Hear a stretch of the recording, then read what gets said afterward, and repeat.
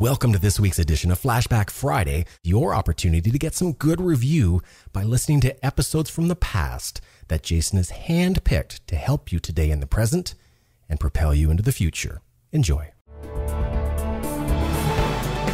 Speakers, publishers, consultants, coaches, and info marketers unite.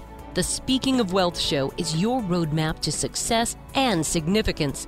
Learn the latest tools, technologies, and tactics to get more bookings, sell more products, and attract more clients. If you're looking to increase your direct response sales, create a big-time personal brand, and become the go-to guru, the Speaking of Wealth Show is for you. Here's your host, Jason Hartman.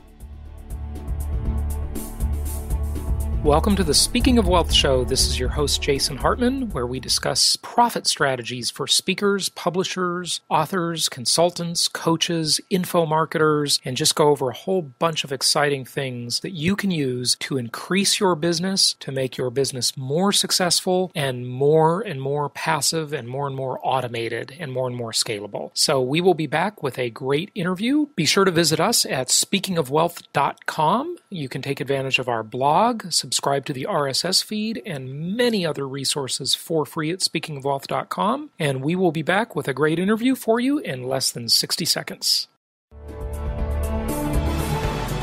What's great about the shows you'll find on jasonhartman.com is that if you want to learn how to finance your next big real estate deal, there's a show for that.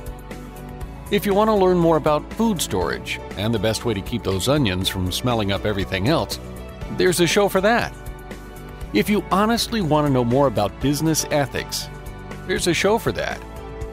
And if you just want to get away from it all and need to know something about world travel, there's even a show for that. Yep, there's a show for just about anything. Only from jasonhartman.com. Or type in Jason Hartman in the iTunes store.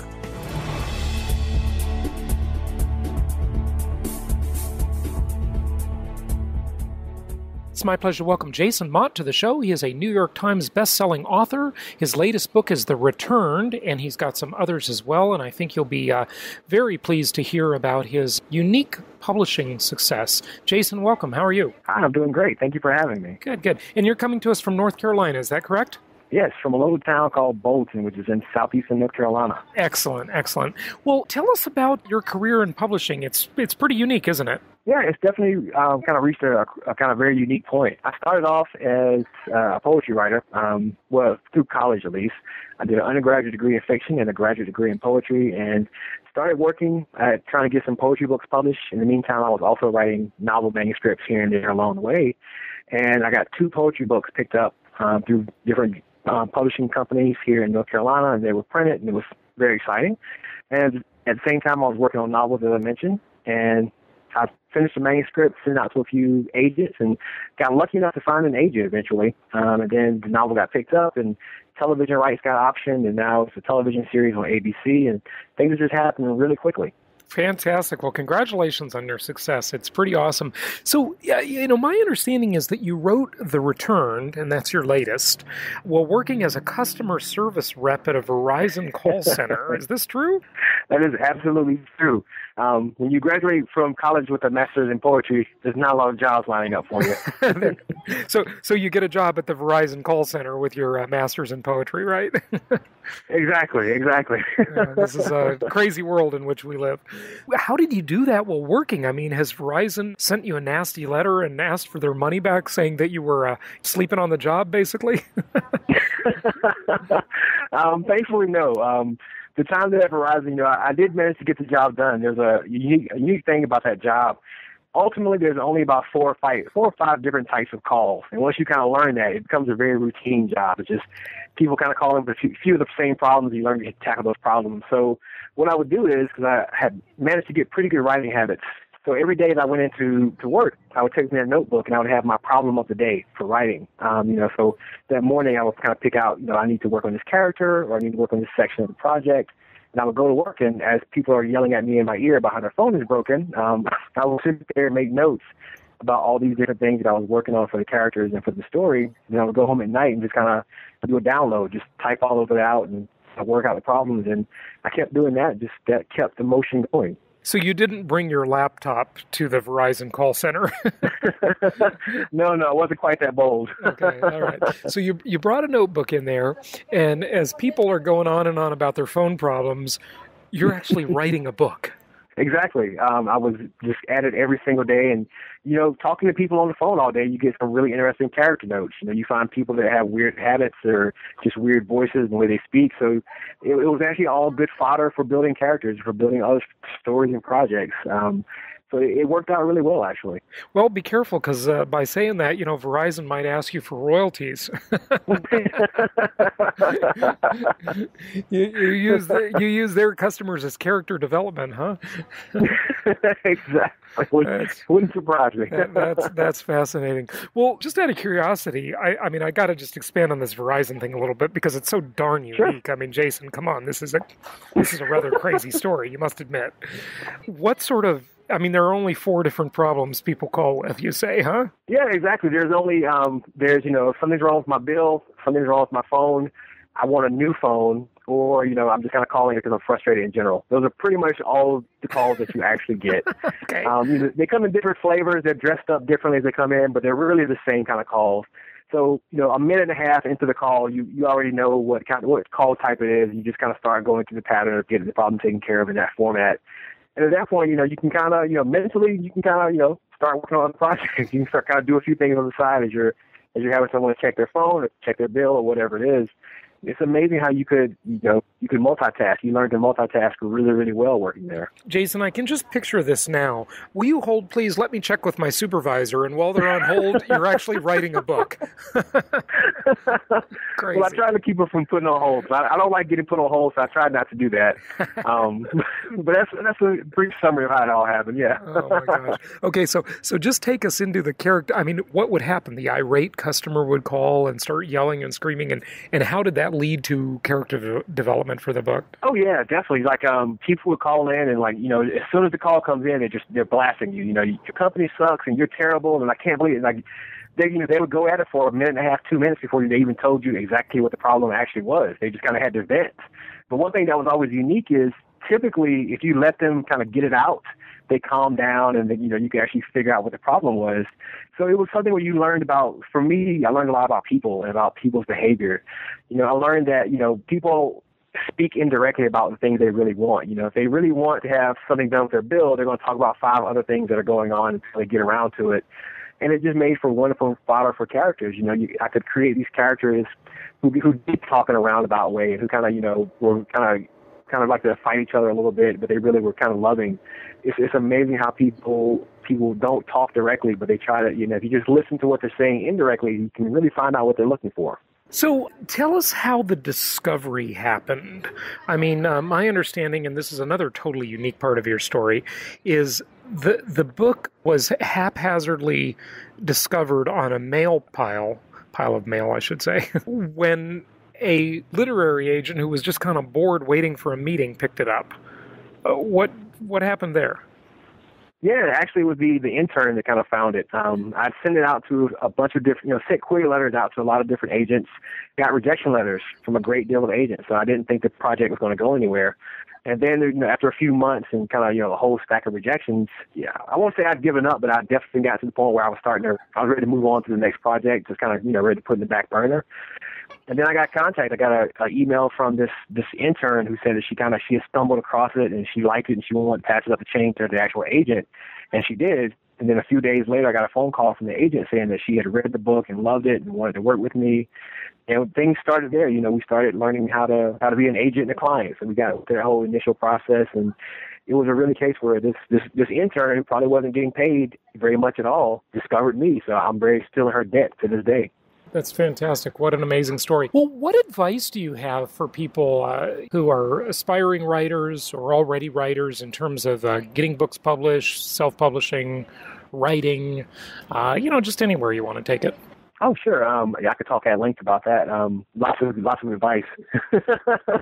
I think one of the biggest things that I've learned, and I was actually speaking to someone about this earlier today, is that there's an apprenticeship period that writers kind of have to go through, and it's a very grueling, very tough period.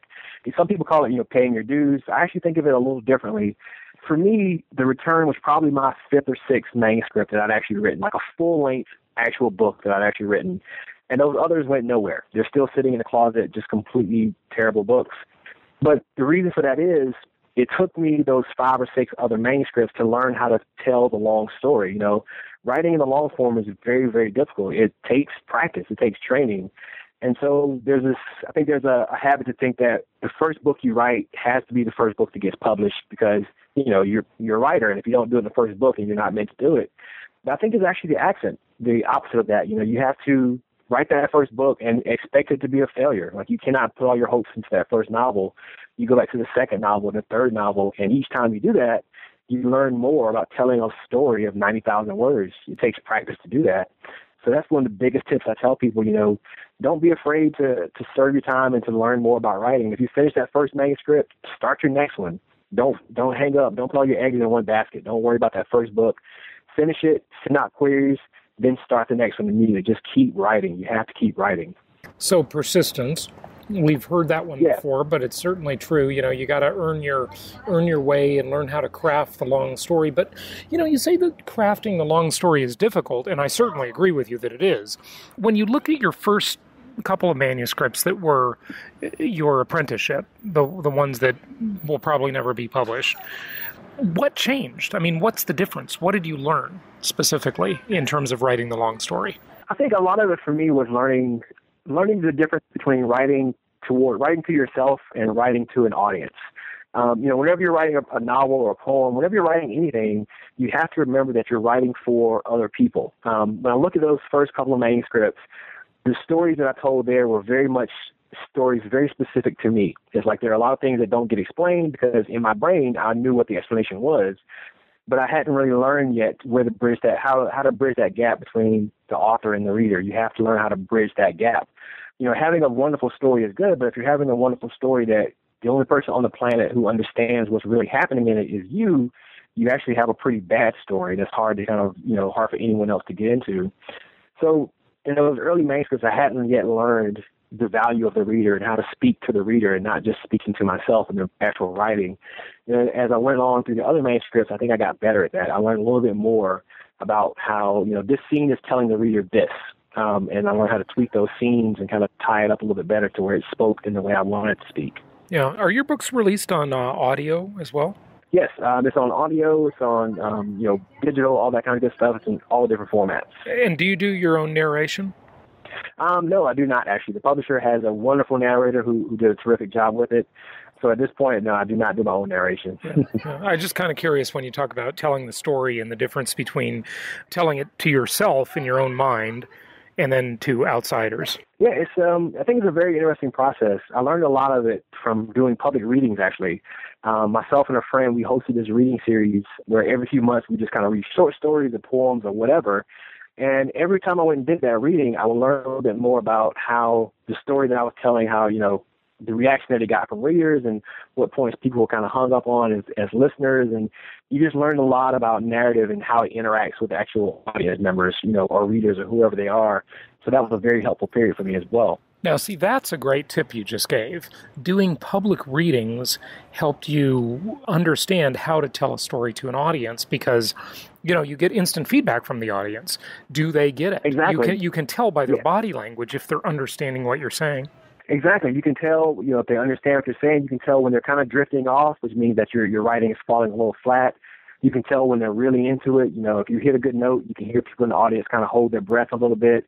You really learn what you have on the page as opposed to just kind of thinking what you have there.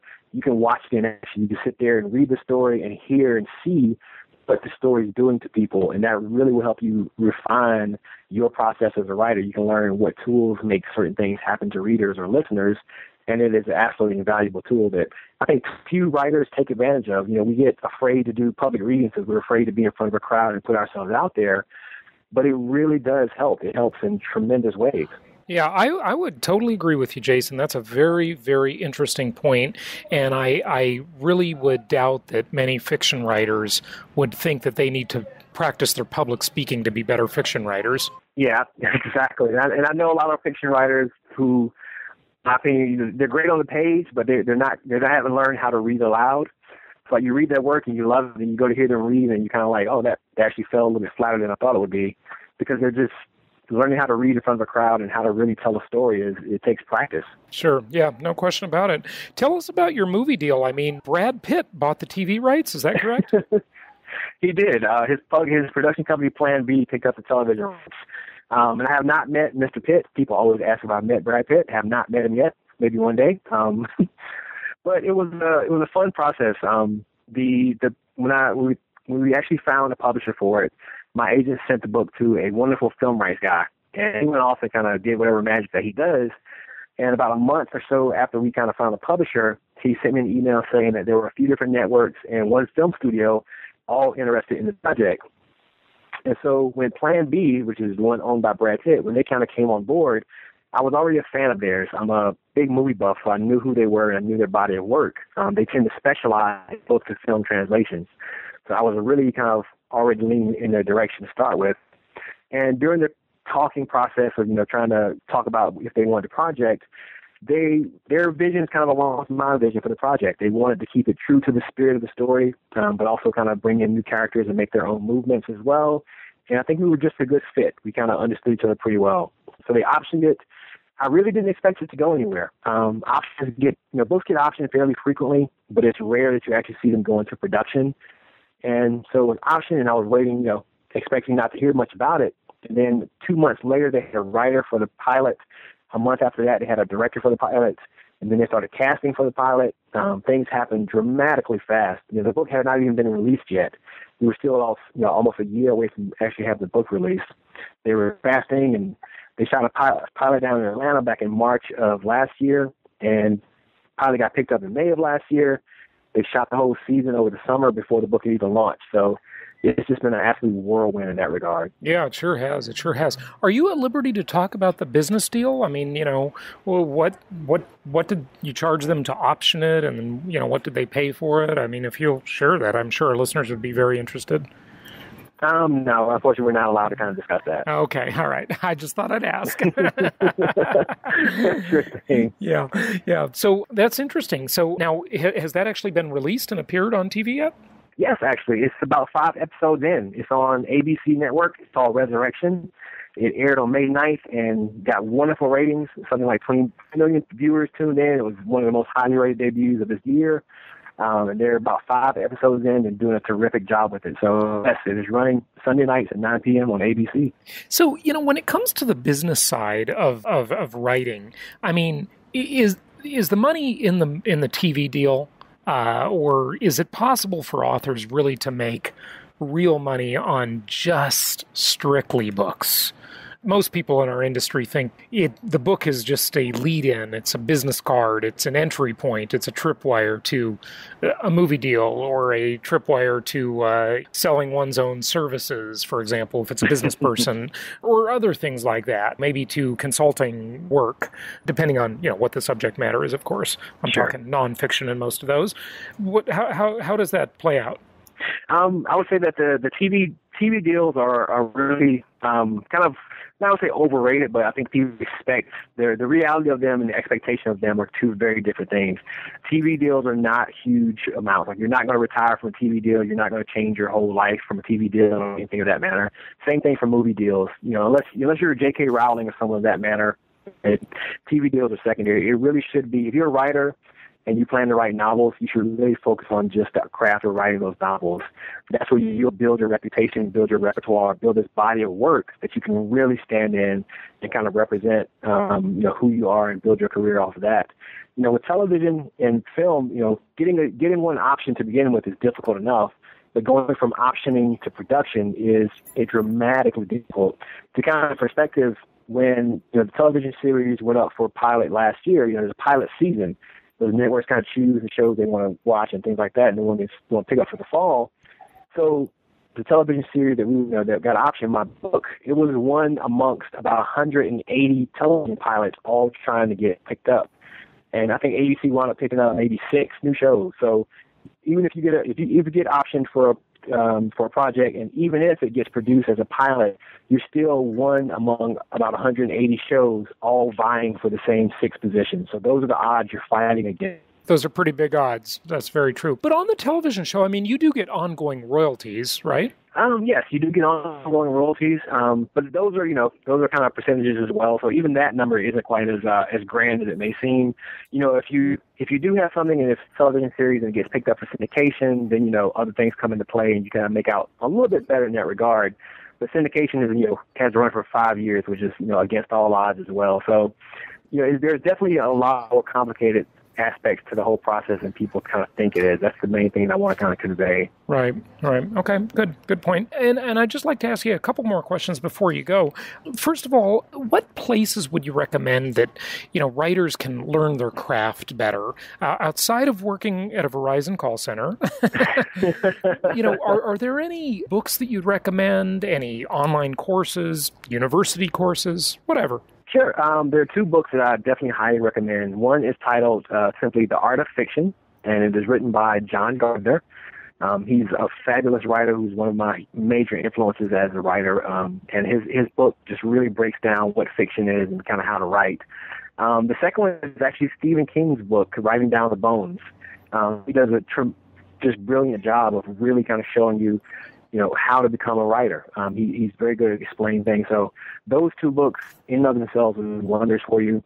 The other tip that I would give is to look for writing conferences. There are lots of writing conferences all across the U.S., and almost any of them will help you become a better writer, because what they do is they put you in a room with other writers, and you learn to exchange work and learn to see other writers writing from like a critical standpoint, and that helps you look at your own writing from a critical standpoint as well. So those 2 books, and then writing conferences with other writers, is build that community of writers around you, trade work with people. That's the biggest help you can get. What do you think of writers? And I kind of have a feeling you're going to say you don't use any of this, but some writers do. What do you think about software for writing? Yeah, I have not used any software writing. I've heard a lot about it. There, I think with Scrivener and a few other things I've heard of that kind of help you organize your thoughts. I think whatever works. If that kind of software helps you, then by all means go for it. I think I'm still kind of old school. I use dry erase boards for charting out character outlines and things of that matter. But my philosophy is whatever works to make you a better writer, use that tool and make it part of your life. So if someone finds writing software to be very helpful for them, by all means use it. Fantastic. Jason, give out your website. Tell people where they can find you. Sure. My website is jasonmottauthor.com. If you go there to give you information on upcoming events, news about books, and all that kind of good stuff, it's the best place to go, and help you find Facebook account, find my Twitter account, jasonmottauthor.com. Excellent. Well, Jason Mott, thank you so much for sharing your ideas and your true inspiration. That was fantastic to learn from you. And the funniest part is that Verizon call center stuff. I just love that. Yeah, that was a good time. Thank you so much for having me. All right.